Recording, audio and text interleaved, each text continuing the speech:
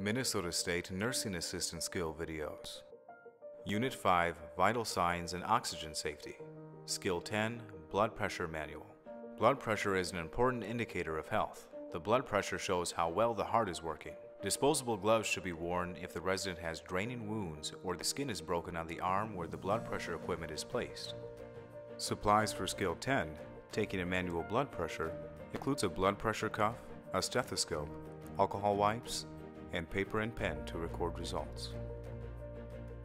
Critical steps must be completed correctly to pass this skill. Be sure to complete the standard pre-steps upon entering the room.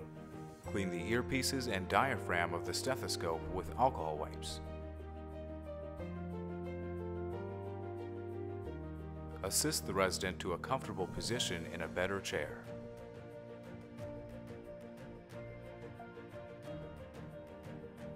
Loosen clothing from the resident's arm and position arm with palm up and upper arm exposed. Locate the brachial artery on the inner area of the arm. Bend of elbow. Place the blood pressure cuff snugly around the upper arm. The cuff should be approximately 1 inch above the bend of the arm, with the arrow pointed directly to the brachial artery.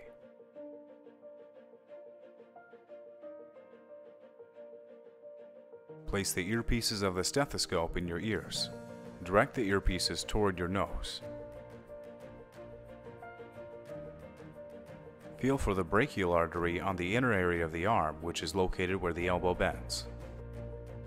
Place the diaphragm of the stethoscope over the brachial artery. Tighten the thumb screw of the valve on the rubber bulb clockwise with your dominant hand. Inflate the cuff and raise the needle on the dial to approximately 160 millimeters or 180 millimeters of mercury. If a beat is heard immediately upon cuff deflation, completely deflate the cuff and wait 1 minute to retake the blood pressure or use the other arm if appropriate. Re-inflate the cuff to no more than 200 millimeters of mercury or inflate the cuff to 30 millimeters of mercury beyond where the beat was last heard. Open the thumb screw of the valve slightly.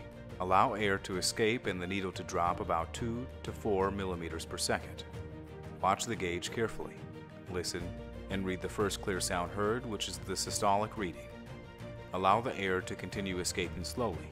Listen carefully for the last sound, which is called the diastolic reading. Loosen the thumb screw quickly and release all air from the cuff.